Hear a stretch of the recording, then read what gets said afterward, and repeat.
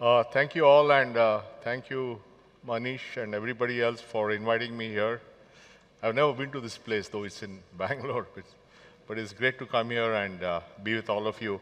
So what I'm going to do is in the next 30 minutes or so, talk about India's digital transformation and basically try to connect all the dots, because everybody knows lots is happening, but how do you connect the dots and how do you make sense of it? So that's what I plan to do. And that's the scope of this presentation. Now, one thing we know is that for those who are old enough to remember, in 1991, we had a balance of payments crisis. Gold had to be sent to London and all that stuff. And today we have a very healthy surplus, over $500 billion of reserves, even though in a very difficult environment where global interest rates are going up, FIIs are withdrawing money, all that. In spite of that, India has a very strong balance sheet on the forex front. And that's something that we've achieved in the last several years. But we've also gone from being among the world's most unbanked countries to the most banked countries. And essentially, several 100 million people have had bank accounts opened under the Nandan program. And essentially, what would normally have taken 46 years or 47 years has happened in 9 years. In other words, something happened to accelerate the pace of financial inclusion in India in the last decade so that we could leapfrog in terms of bank accounts and other financial things.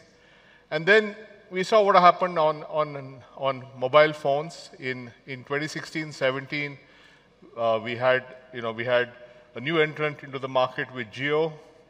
And you could see that there's a dramatic drop in pricing of data consumption, because Jio came out with two important insights.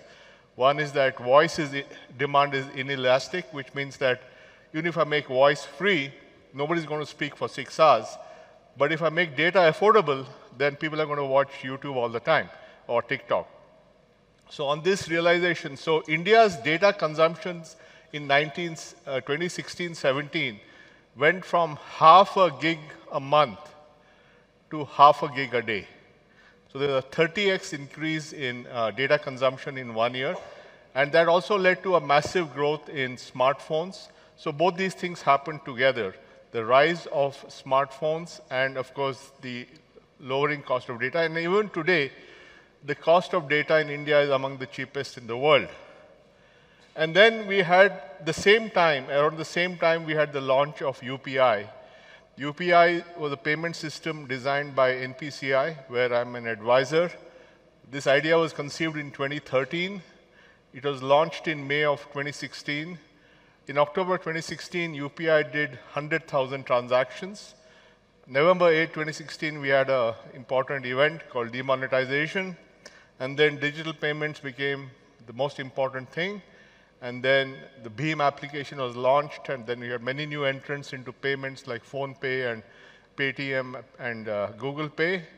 And today, this platform does 7.3 billion transactions a month, which is the volume of transactions in both October and November. And it's the world's largest digital payment system, designed to be interoperable and is very popular. About 260 million Indians use this payment platform. And it's very, very ubiquitous. And then, of course, we saw that with a slow start, India delivered on 2.15 billion vaccines in just 2 years.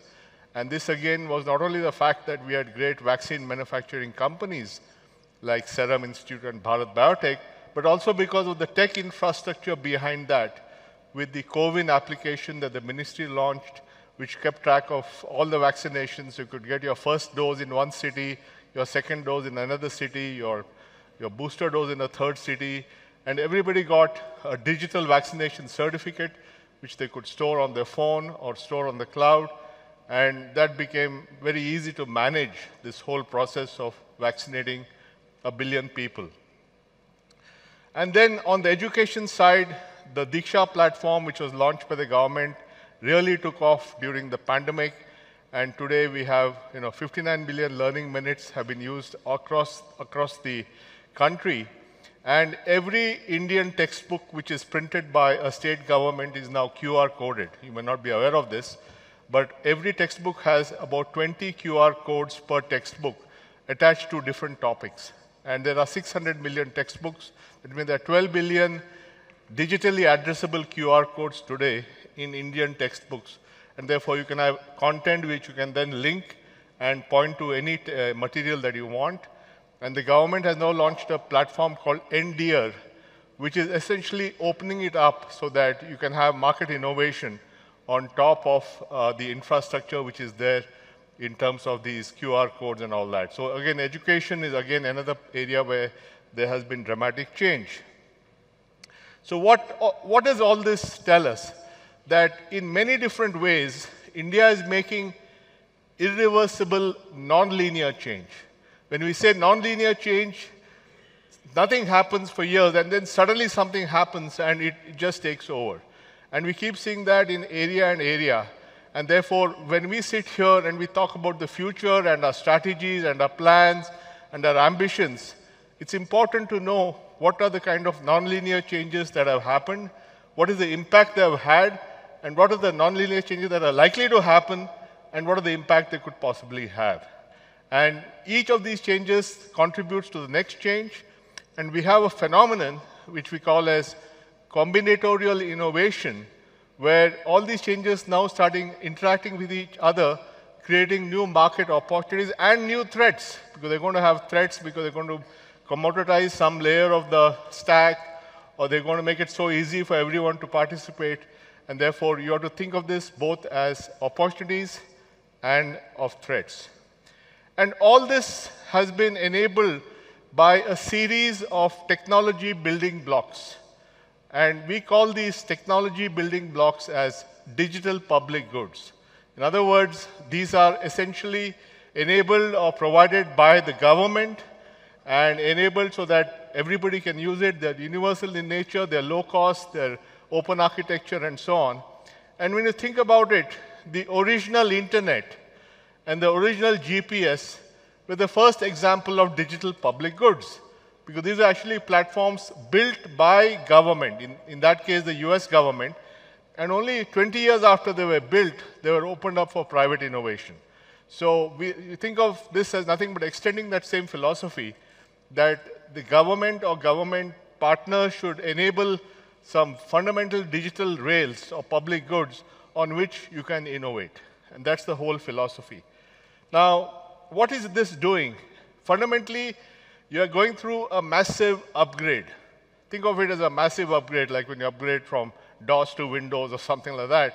And India is going from an offline, cash, informal, low productivity economy to an online, cashless, formal, high productivity economy. Now, this is not going to happen in 1 year or 2 years. It may take 10 years or 15 years. But the fundamental building blocks are in place. The fundamental momentum is in place.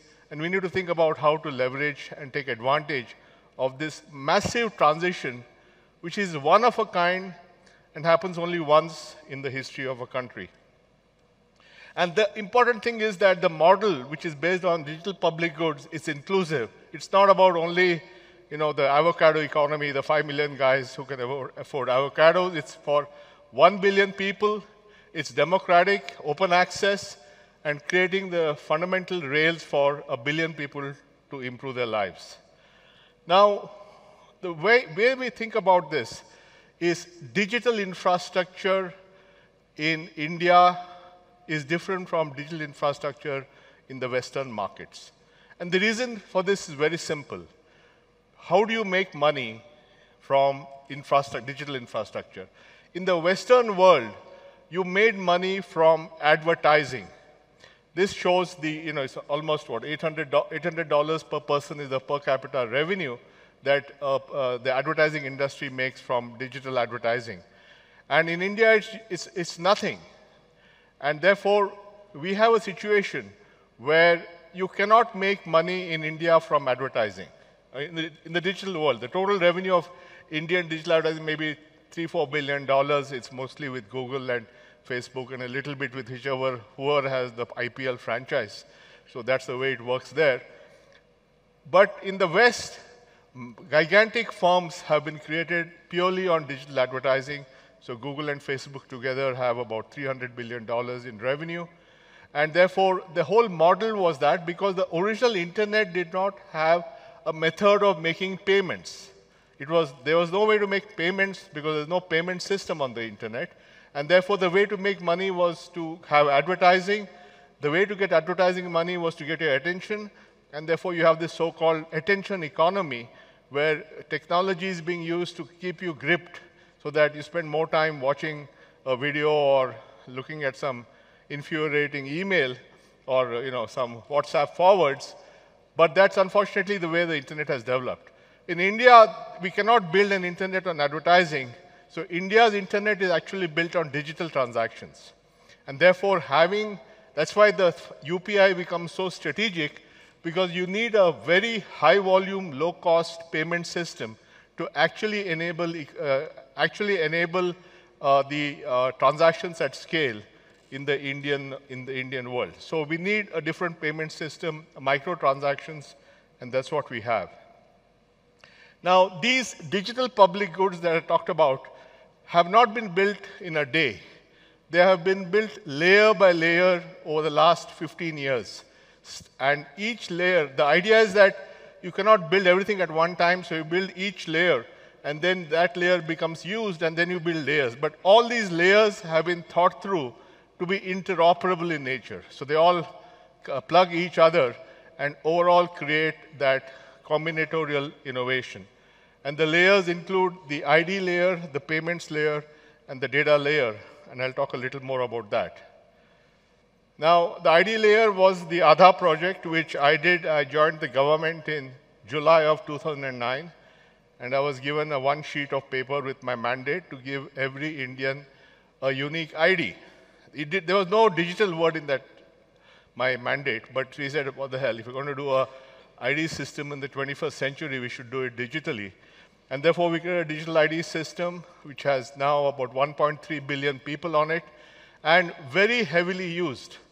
The daily authentications on Aadhaar today is 80 million a day. In other words, 80 million times people are using Aadhaar to verify themselves either with an OTP, an iris authentication, a face authentication, or a photograph of, or a fingerprint authentication. And so it's ubiquitous. But not only does it do authentication, it also does something called KYC, or Know Your Customer. And you can essentially, over the years, Aadhaar was made acceptable as a way to open a bank account, get a mobile connection, buy an insurance policy, buy a mutual fund, buy a pension. And so we have a KYC, which enabled everyone to get those services very quickly.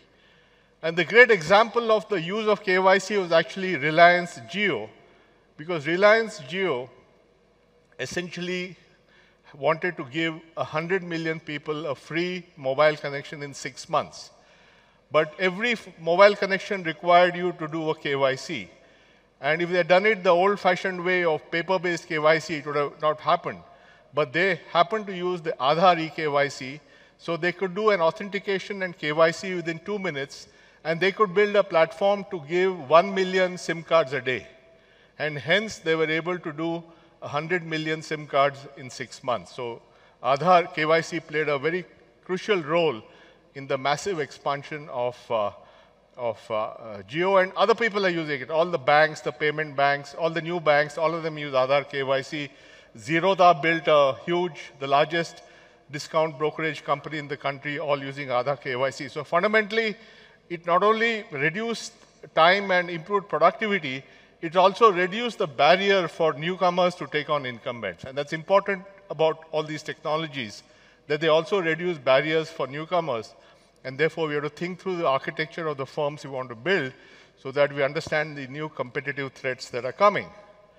And then, of course, I talked about UPI, 7.3 billion transactions. And this is something which everybody uses. And it's ubiquitous. And it's not just, see, in the world of cards, the card population was only the top 20, 30 million people in the country. In the world of UPI, we have 260 million people using UPI already. And now a number of things are happening in the UPI world. For example, UPI 123 is going to enable UPI on feature phones. which are going to be voice-enabled in your own language. So you can give a payment instruction in Hindi or Tamil on your feature phone. And that will dramatically expand the use of payments by people. UPI Lite, which just got launched, allows you have an offline UPI. So for small value transactions up to a few hundred rupees, you don't have to hit the banking server. You can do a local transaction. That will take a lot of the load off the main payment system by offloading small value transactions.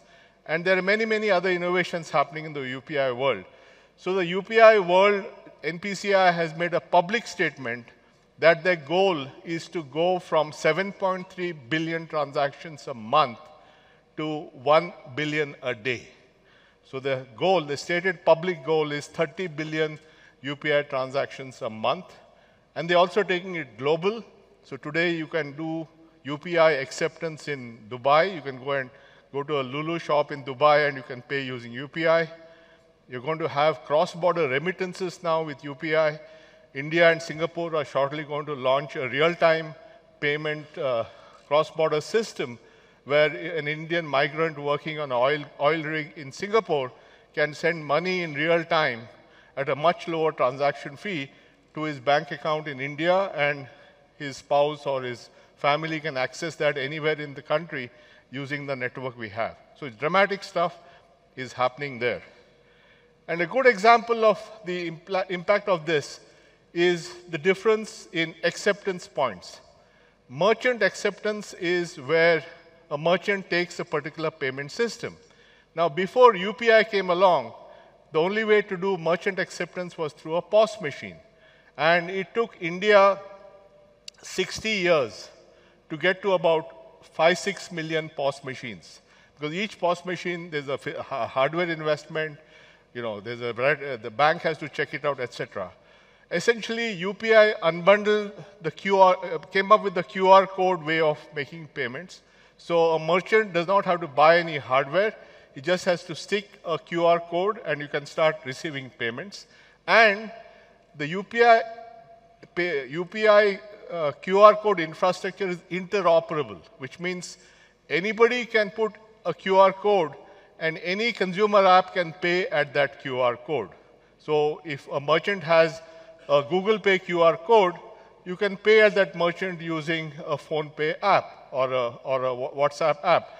And this interoperability and unbundling of QR codes essentially created a new class of entrepreneurs who put thousands of feet on the street to blanket the country with QR codes.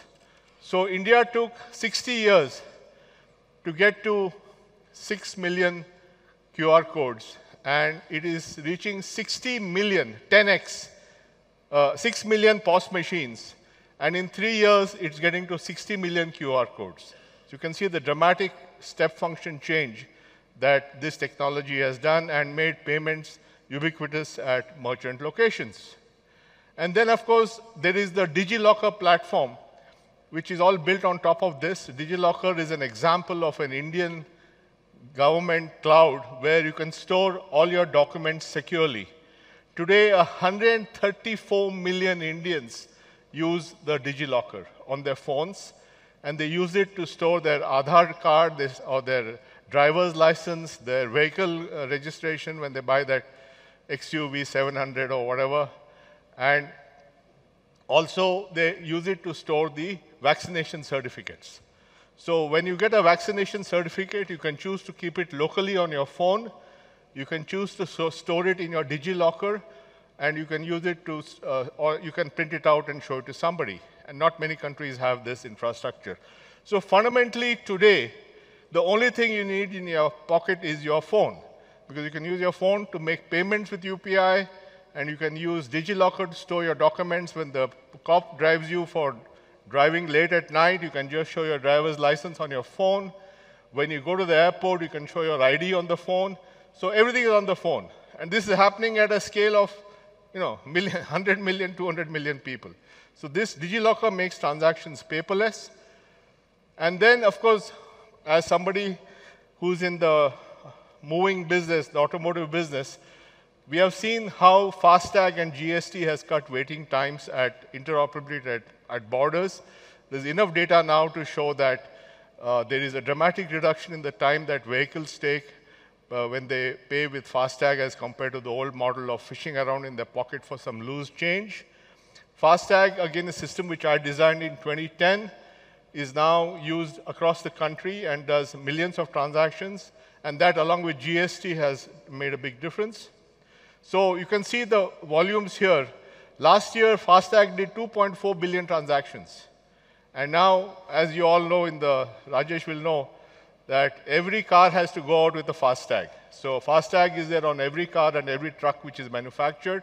So it's become ubiquitous as a paperless way of making payments. And the other benefit of FASTag has been it has essentially cleaned up the revenue generation of highways. Because you no longer, in the old model, when you took cash, you didn't know how much of the cash actually reached how much cash was being siphoned off. But now all payments are digital, and therefore road projects have become more finance worthy. Because now you can predict the cash flow because it's going to be real money coming from digital transactions. And that in turn allows the government to monetize their assets, sell their roads, existing roads to pension funds or whoever, and then recycle that capital in building new roads. So there's a huge, I'm trying to point, the whole link is there. You put in technology, improve efficiency, make projects roadworthy, monetize that, create liquidity, put the capital back. So all this is happening there. And it has also made our government spending more efficient.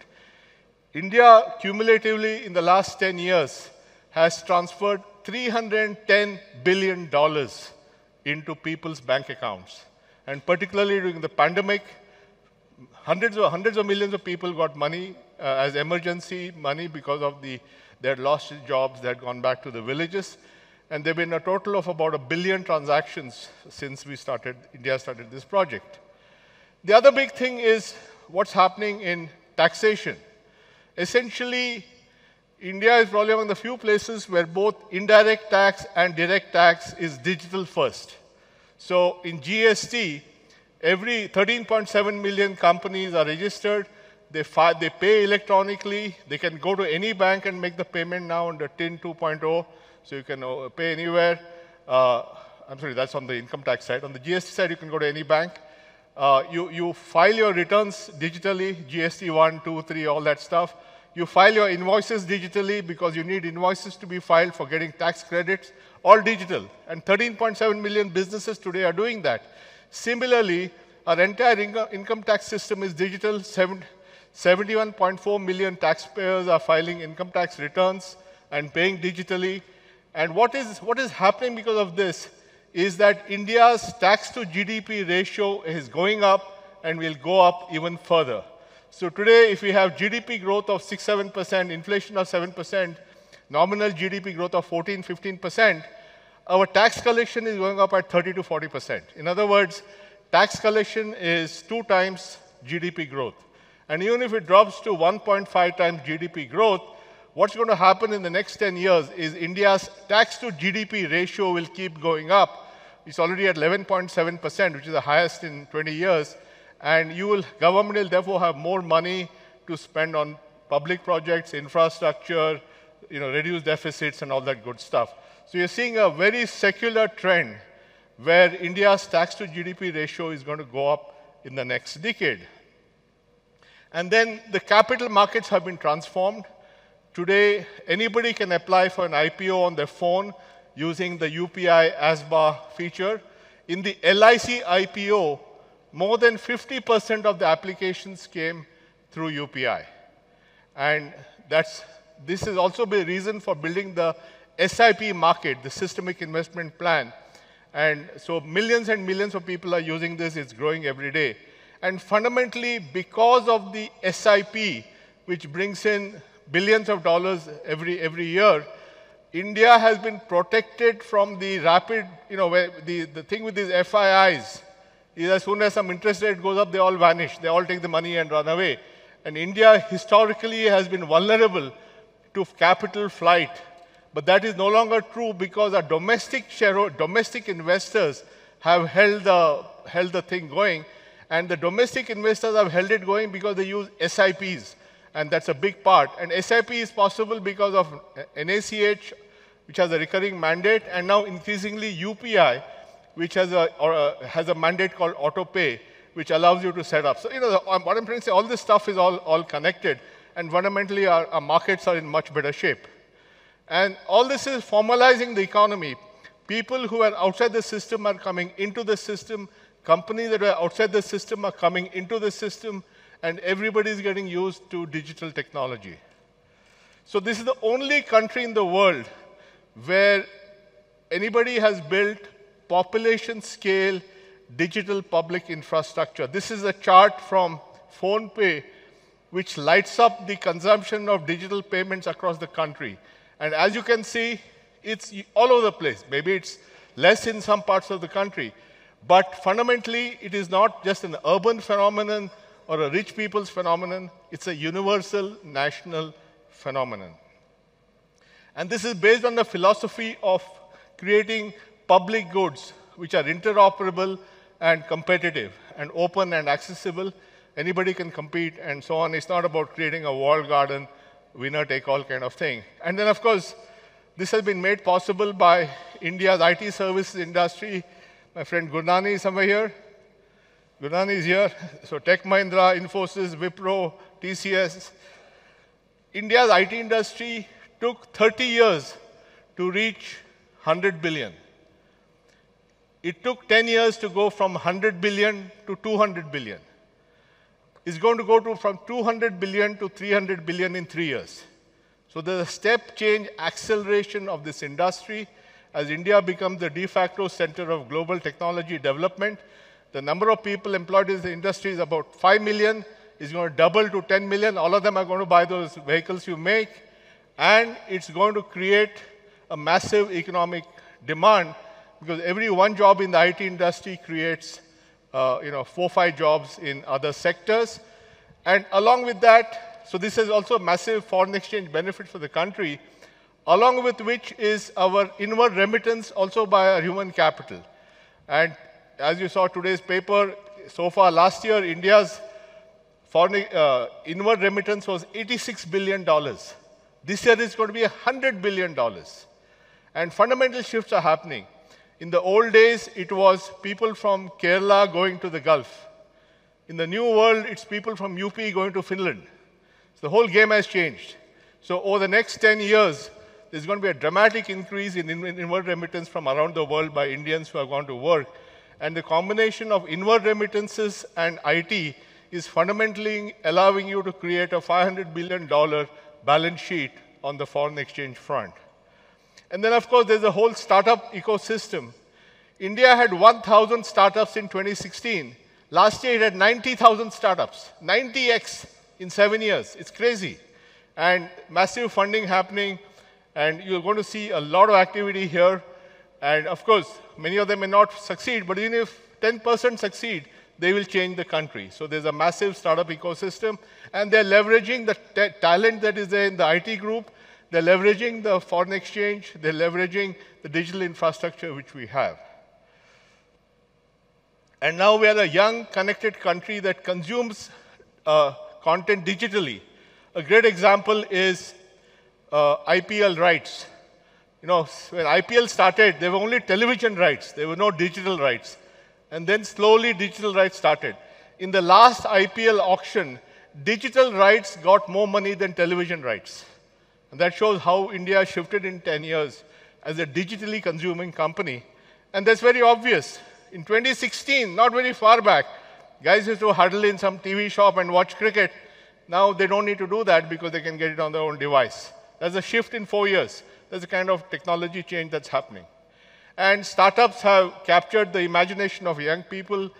2012, IIT topper said, I want to be a scientist. Now he says, I want to be Elon Musk. So that's a big change in the mindset of people. And also there's a startup alumni ecosystem. There are 113 startups founded by Myntra alumni. There are 318 startups founded by Flipkart alumni, just 2 companies. You can imagine that as this takes off, more companies will beget more companies, like nuclear fission. And ultimately, there are going to be many, many more entrepreneurs in this society. And of course, that is having impact on incumbents. You guys make electric scooters for for Hero Electric because they have to compete with Ather. Tata launches New because they want to compete with Nykaa. Jupiter and Open are so-called neobanks, so SBI and Kotak. So, you guys are launching electric vehicles, three-wheelers. So fundamentally, this startup energy is also making incumbents say that we need to do better than them. And therefore, you're creating we have never seen this level of innovative energy in the system that we have now. So this will continue to transform India. What are the new areas where we will see it? I talked about what happened. What will happen? The big three, and all three have implications for you, is credit, e-commerce, and logistics. All these three are going to get disrupted over the next decade. First of all, I think we are going to enter into a credit super cycle. Indians have always had a huge unmet demand for credit, but now supply is increasing because of the financialization of savings. So less people are keeping their money in real estate and gold. More people are keeping their money in financial services. You can see that with the rise of family offices and all that good stuff. Now, combination of digital public goods and startups is solving the three big challenges of credit. Whom to give it to, how to make sure it's reliable, and it's, because after all, the main thing in credit is to get your money back. So how do you make sure you give it to guys who give their money back? And thirdly, how do you intercept the cash flow so that you can get money in his flow so that he can't not pay you? These are fundamental issues. All three are going to change. And I believe that just like UPI transformed payments, credit is going to get transformed in the coming 10 years. The volume will go up, the velocity will go up, the veracity, that is, the accuracy will go up, and the variety of credit will go up. Retail, consumer, this, that, everything will happen. And you're already seeing that with small tickets, loans are exploding. And essentially, information collateral, which is your digital footprint, will replace asset collateral. So in the old days, when you gave a loan, said, give me your balance sheet, what assets do you have? In the new world, you look at your digital flow, how many invoices you paid, how much business you got, all digitally. All that will give you the data to decide whether you're a good credit risk or not. So information collateral is replacing credit collateral. And then, of course, the whole logistics is being done. So there's massive private sector interest in reforming the logistics chain. You're looking at last mile three-wheeler electric for delivery. All that is going to be massive. That is accompanied by huge investment on the public side. So suddenly, there's both public investment and private investment. Just look at Bangalore Airport. Bangalore Airport handles 35 million passengers a year. The new Terminal 2, which got launched recently, will add 20 million. That's 55 million. And in the next 7 years, they're going to add one more terminal. They'll go to 80 million a year. 80 million a year is Heathrow. Can you imagine? Bangalore will be as big as Heathrow in 7 years. So this is what is happening. The kind of change which is happening is staggering. So the combination of private investment, innovation, and public investment is going to transform logistics. And again, logistics will go from offline, informal, to online and formal, and all data-driven. So everything, you'll be able to track everything. And there are enough people I see who are doing that. And that, by the way, is a picture generated by an AI called DAL-E to show what's happening out there. It's an Indian truck driver looking at his phone. And then, of course, so DPGs, GST, e-way bill, FASTag, all are creating a single physical market, along with the innovations that you're all driving. And then the third big thing is going to be the e-commerce expansion. And here again, just like I talked about digital public goods as opening it up, we are essentially, the thing called ONDC, which is going to open up e-commerce and allow everyone to participate. And fundamentally, e-commerce is going to be far more inclusive, and it'll bring millions of small retailers into commerce. So what ONDC is doing is converting all commerce into e-commerce. So payments already digitized, inventory will get digitized, so any supplier can declare his catalog on ONDC, and anybody can order it on that from his catalog. Discovery gets digitized because I can order from any app. I can use a PhonePe app, I can use your app, and order something. And logistics will be a service. So I'll get one of your companies to have it delivered to me. So the unbundling of e-commerce, which is again a unique Indian phenomenon, will completely turn things upside down in the world of commerce. And then today in the world of commerce, there are very strong linkages between wholesalers, retailers, distributors, because they give credit. So as a wholesaler is as much a lender as a supplier of things, and therefore the bonds are very tight. But once we unbundle credit and everybody in the value chain can get access to affordable credit from formal systems, then it no longer depends on credit from the wholesaler. And so the whole supply chain is going to get untangled in the years to come. So what we saw in the digital world was Google plus Facebook, ads, Stripe, Amazon Web Services all enabled you to start a digital company because you just had to use a credit card and you were good to go. India will see credit plus ONDC plus UPI plus logistics providing a full stack for selling physical products. Because what I can sell can be put on my ONDC. If anybody can order it and some logistics guy can deliver it and I can pay it, what's left? So fundamentally, the way we think about products, about brands, all that is going to change in the coming years. So what I try to explain to you is that we have exponential change which happens, but it happens gradually and then suddenly something happens. And we saw that with identity, IT services, smartphones, etc. But this is all a domino effect. Each one is affecting the next. And all this stuff is now interacting and leading to that $10 trillion economy that we have. So fundamentally, India is actually creating a new model of growth, which is technology-led, which is collaborative, which is equitable and democratization. And you're going to see some amazing stuff in the coming 10 years, and you guys are going to make it happen. Thank you very much.